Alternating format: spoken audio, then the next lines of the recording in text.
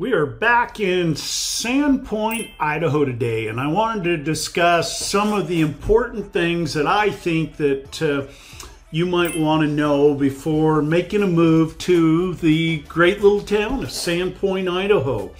We're going to talk about, we're in niche.com today. We're going to talk about some of the different grades that were given for a lot of these different categories in Sandpoint. And we'll just see if there's something there that resonates with you, maybe something you didn't know, or maybe it might give you a reason to want to move there, or maybe a reason to not move there. So anyway, these are, I'll mix in some of my points of view, but most of this is just coming from research that we dug up. And so we're going to talk about Sandpoint, Idaho today.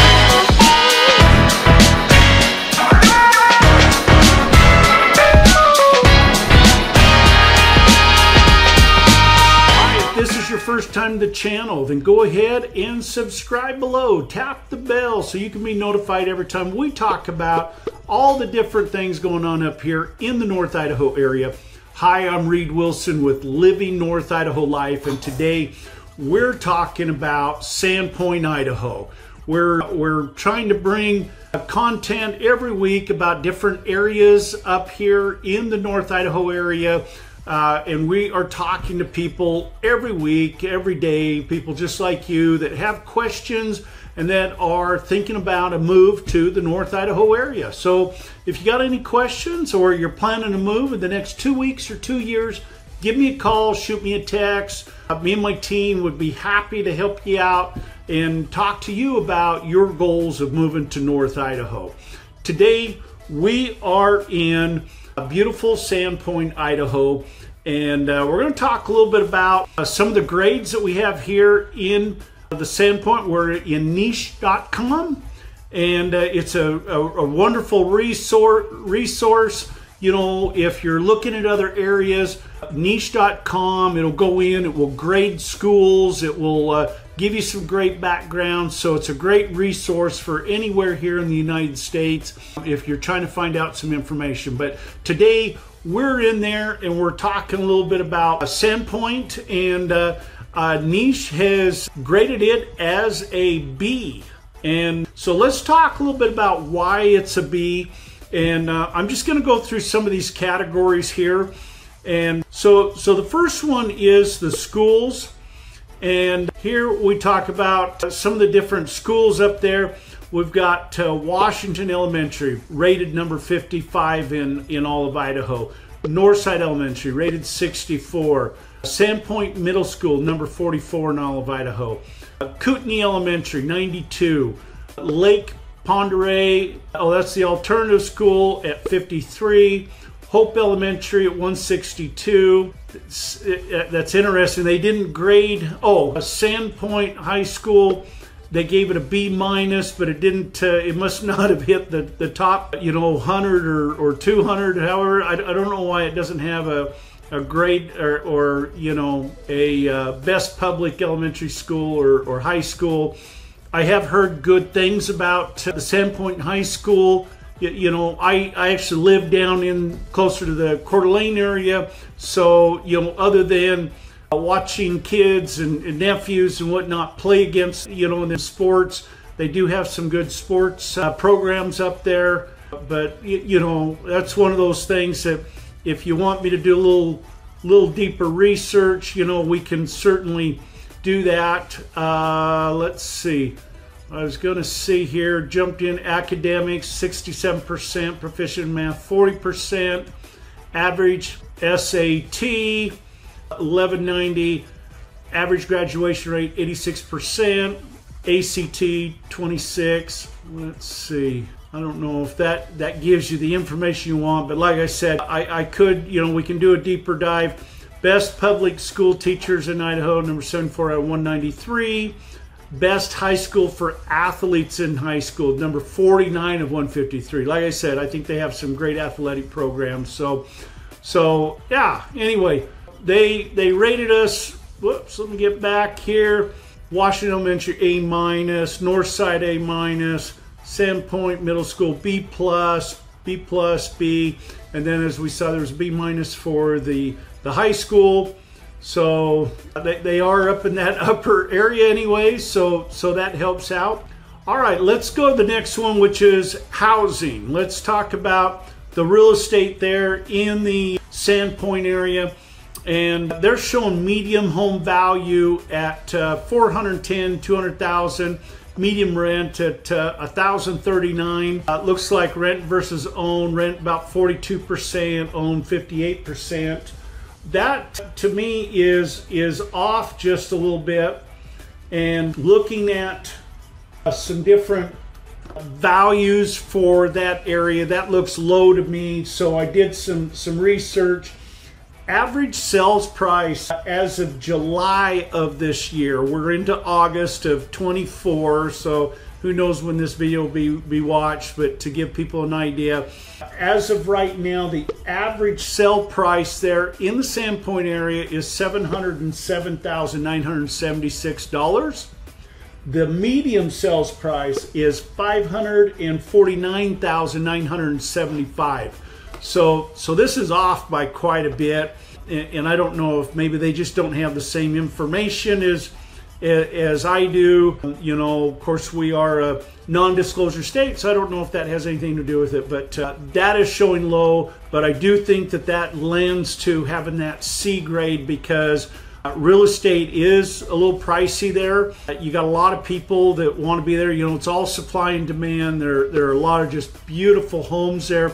It's hard to find, you know, cheap, inexpensive homes there. You know, if you were just first-time home buyer, there are some of those older homes. A lot of them are going to probably need a little work, but you know, a lot of that you're just not going to see a lot in that lower price range. You can get into some condos that are right around that high to low 300,000 range, but into a single family home, most of that is going to be closer around that 400,000 range and up. And then of course, you know, you've got the lake, you've got the ski area, and so there's a lot of things there that lend to it being a destination area, and I think that holds some of those values up higher just because you know, people come there for the quality of life and all the things that all of us, you know, the reasons we came up here. But some of that real estate has gotten very expensive in those areas. So something to think about. It's probably not the best place for those that are just trying to get started. It might be a little tough. Not saying it can't be done, but and then you got some nice of those outlying areas. You know, you can get down into maybe Coquilala or going north a little bit towards Bonners Ferry. If you were able to commute, Bonners Ferry has housing is a lot less expensive. Over by Clark Fork or over into the Priest River area, you know, you do have a little bit of commute if you're working in that Sandpoint area, but there are some areas that do lend to having little cheaper or less expensive housing. Let me put it that way. So next one, good for families, B, and I think that's correct. And as you look at this, you know, you got outdoor activities A minus, health and fitness A minus, commute A, weather B minus, you know, the public schools being a B. So I think all that lends to being good for families. When we look at some of the diversity, let me see if I can find that real quick here. Here's residents. This talks a little bit about the diversity there. You know, they've got one-word phrase describes the people who live in your area. Most people put friendly, 60%, family-oriented, 20%, loving, 10%, progressive, 10%. You know, those are just, you know, one word from people there in that area. So, you know, here's some of the demographics. Looks like male to female is pretty close. And we've got a lot probably closer into that retirement. You got 18, you know, 55 and older is another 14%. You know, so it lends to more of an older demographic there. So, but those, you know, when you get up into some of these areas, probably most of those families are grown and kids have probably moved out. But look here, you got 25 to 34, 13%, 35 to 44, 14%. You know, a lot of those age groups do have families and are raising families, and so I think that all helps lend to that scoring. And so I have to agree with that. Good for families as a B. Jobs is a B minus, and I think as we look through in that area there is not a lot of jobs in that area that that lend to there's not the big Amazons. It's not a big city.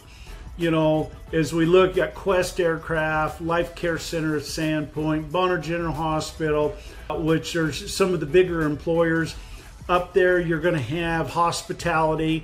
You got the ski areas. You got some, some of the restaurants. You have, a lot of the restaurants that cater to people. You got some of the hotels, that type of stuff that really lend to it being a destination place and having people visit. So if you're looking to go there thinking, hey, I'm going to get a great job, let's remember it's got a population of 8899, and so it is not a huge area there, and like the description here, Sandpoint is a town in Idaho with a population of 8,899. Sandpoint is in Bonner County.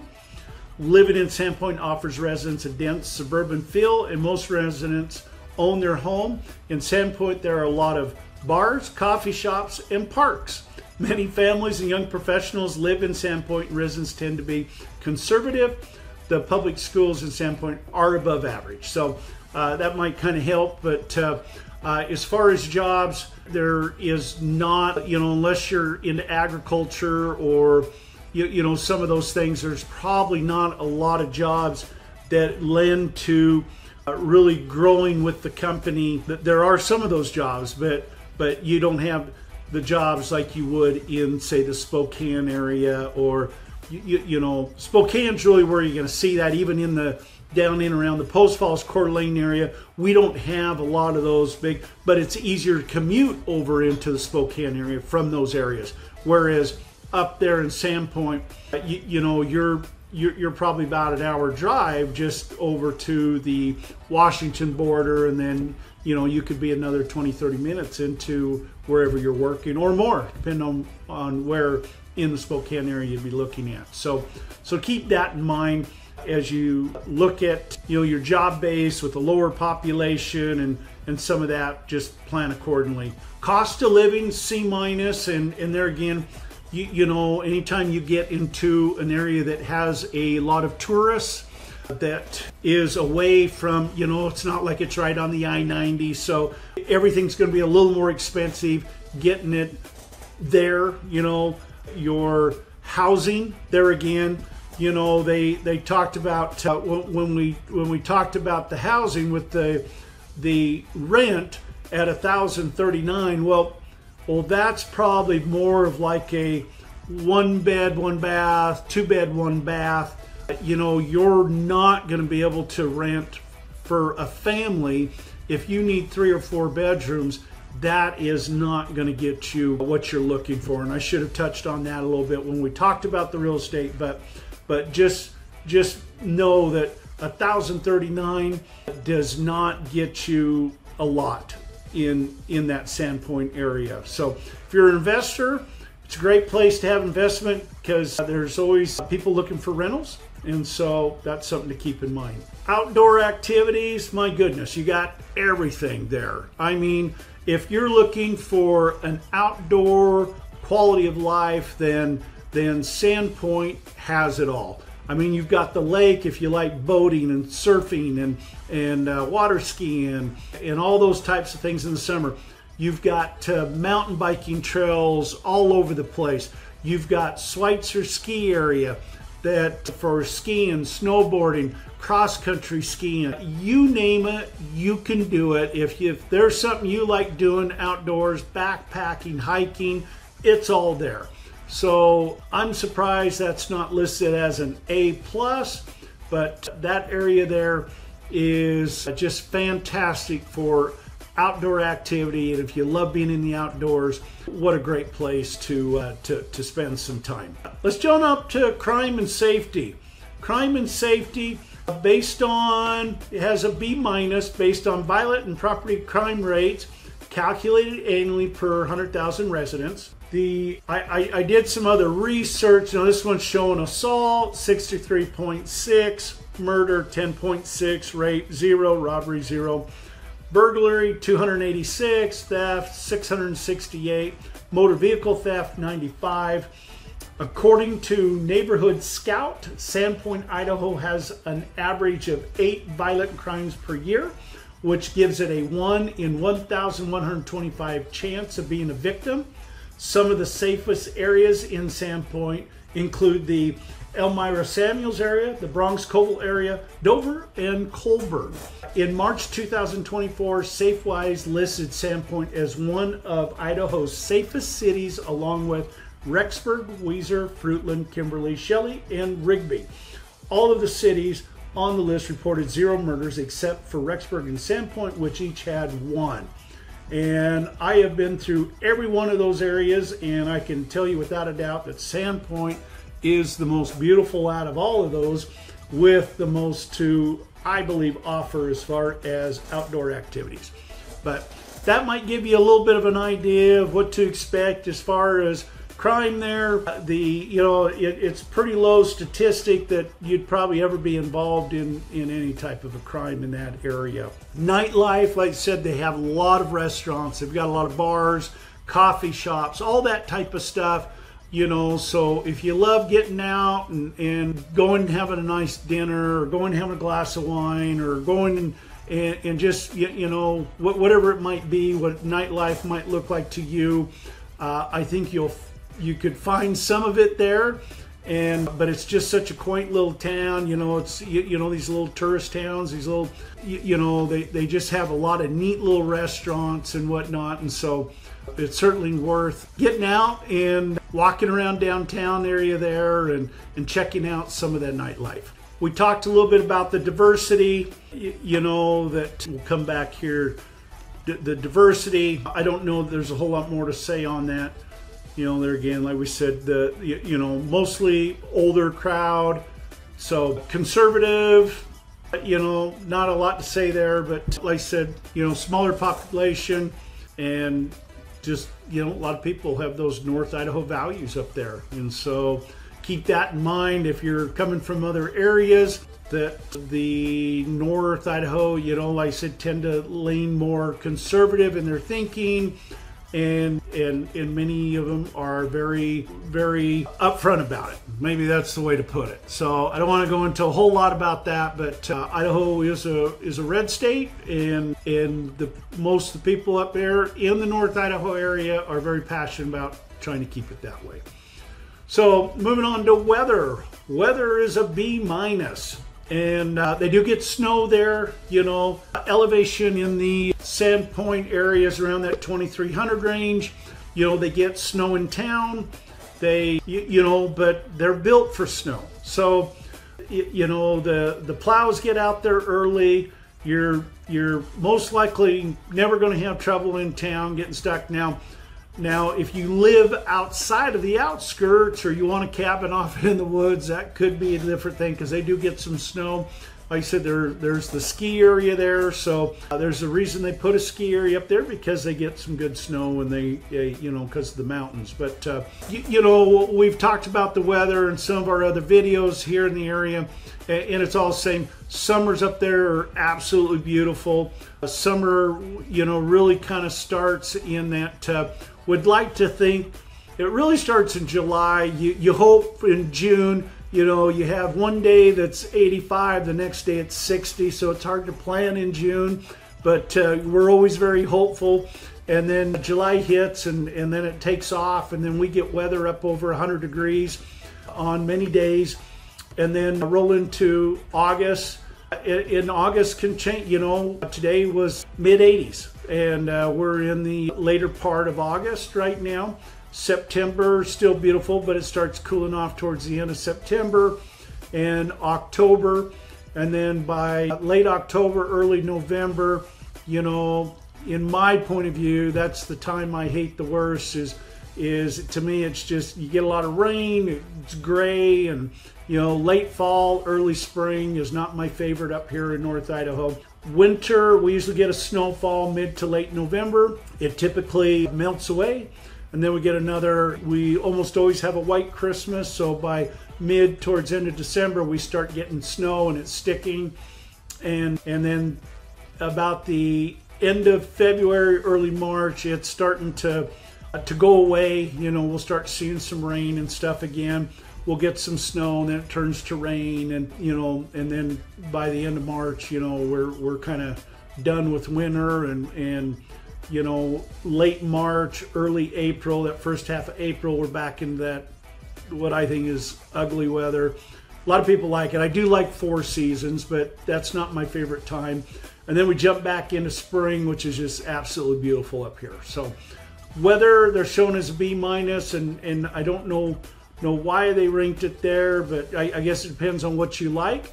We don't get down into the real cold weather a lot. You're going to see a lot of that 30s and 20s and 30s.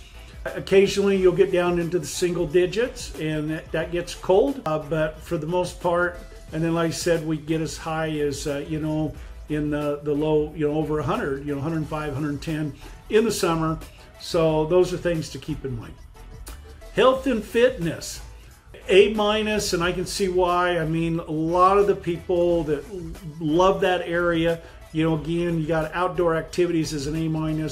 I think, a lot of people come, like we were talking about, for the quality of life, and they love to ski, they love to hike and bike and all those things, and so naturally I think it just lends to a lot of the population that are thinking, have that mindset, and love the health and fitness end of it. So the commute, they put us in A. It is pretty easy, I think, getting around Sandpoint. If you need to get from one side to the other, I think traffic flows very well. The only downside would be is if you're commuting, I think, like down into Coeur d'Alene, you got to go down 95, and depending on what time of the year, you're either going to battle weather or you're going to battle traffic. 95 gets busy, you got all that traffic comes up and down from Canada. A lot of people camping and trailers and all that type of stuff, commerce. And so there are other routes, if you're cutting over into the Sandpoint area, but there again, weather is always going to be a deciding factor on how fast you're going to be able to get there, and what route maybe you're going to want to take. So I'm not quite sure why they give the commute an A. If all you're doing is commuting there in town, I get that, because I think things do flow very quickly, very easily in that area. But anyway, let's take a look at a few of the reviews there in the Sandpoint area. Looks like most of them are excellent. Out of 55 reviews, you've got 23 excellent, 21 very good, and then like 6 average, 4 poor, 1 terrible. But we'll kind of just do some of the latest ones here. 5 stars. This one was 2 months ago. Nice place to visit for a day. Always enjoyed my time there. Friendly and less crowded as Coeur d'Alene. It's just a nice ski town. I prefer Sandpoint over Wallace, but Wallace is nice too. Just not as much to offer for now, but I'm sure it will grow and improve with time, meaning Wallace. But Sandpoint pretty much has it all. It's something for everyone. Very green, very beautiful. Here's another 5-star one. This one was 6 months ago. Living in Sandpoint is a dream. I moved here with my significant other for a job opportunity. We both work for the Forest Service as wildland firefighters. All we can afford in the area is a camper spot, which suits us. There is a reason living here is so expensive. The area is absolutely breathtaking. We have both become quite familiar with the awesome sense of community brought to fruition by a quaint downtown area centralized by the city's beach. The forests are something to behold here, surrounded by incredible mountains on all sides with many bodies of water for fishers, kayakers, and family outings, as well as multiple small mountain towns surrounding the outskirts for short distance adventures. Bushes ready for harvesting berries in the summer, mushrooms right for picking in the fall, hiking for all levels of adventure, an incredible ski resort that unites the community in a snow-filled wonderland. That's pretty outstanding review there. This one was 9 months ago. Sandpoint is one of the most amazing towns to visit, especially in the summer and winter seasons. Its residents are so kind and helpful, and it is one of the most beautiful settings imaginable. Let's just see. This one here was a little over a year ago. Let's see. They only gave it a two star. So let's see what that one. Sandpoint used to be a wonderful small town. In the last 5 years, there has been a dramatic increase to the population in the area, primarily seasonal vacation residents. This influx has substantially increased the cost of living in the area, making it nearly impossible for local natives to survive. One of the biggest problems the area is currently facing is a dramatic increase to property taxes. I would like to see this impact lessened on local natives in the area. It is extremely disappointing to see local natives being taxed out of their homes due to seasonal residents that do not consider Sandpoint their home. So I can understand some of the feeling there. You know, there is a lot, you know, I was talked about with the housing. Housing has really gone up, and with the price of housing going up, it has also substantially raised some of the taxes. And if you're some of these people that are on a tight or fixed income, I can see why that would be a lot of frustration. Here's another 4-star or a 5-star, a 4-star. Here's another 2-star. That was back in 2022, 3-star. Anyway, for the most part though, as you can see, people love the area. It's got just some raving reviews. So anyway, take a look at Sandpoint if that's something that's on your list. I hope that helps give you shed a little light on the Sandpoint area. If you have other questions about the Sandpoint area that we can answer, give us a call, shoot us a text, and we hope to see you on our next video. Thank you.